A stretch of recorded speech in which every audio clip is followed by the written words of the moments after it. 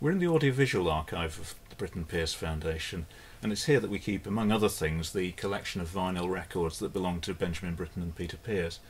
And it's a rich and more eclectic selection than you might actually have expected on first sight. We can see, for example, here, there's the Indian classical tradition which fascinated Britten throughout much of his life. And there are some odder things within here that you wouldn't necessarily initially expect to find. For example, we have here the works of Bach arranged for the Moog synthesizer.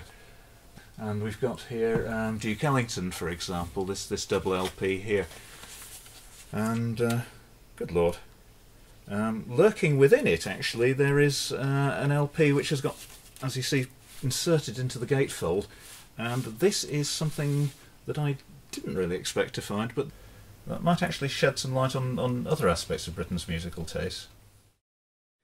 Following Chris's surprising discovery in the audiovisual archive, we thought we'd have a look in the Red House and see what there was amongst Britten's other collection of records that we have here.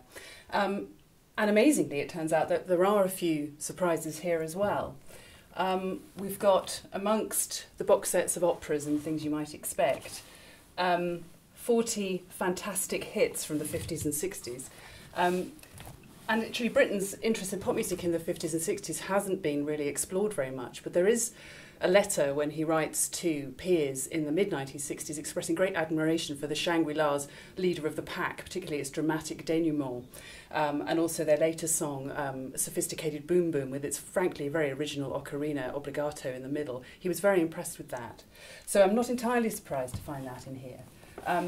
But what is interesting as we go through, goodness me, a rare early Barry White album, No Limit on Love, that's remarkable.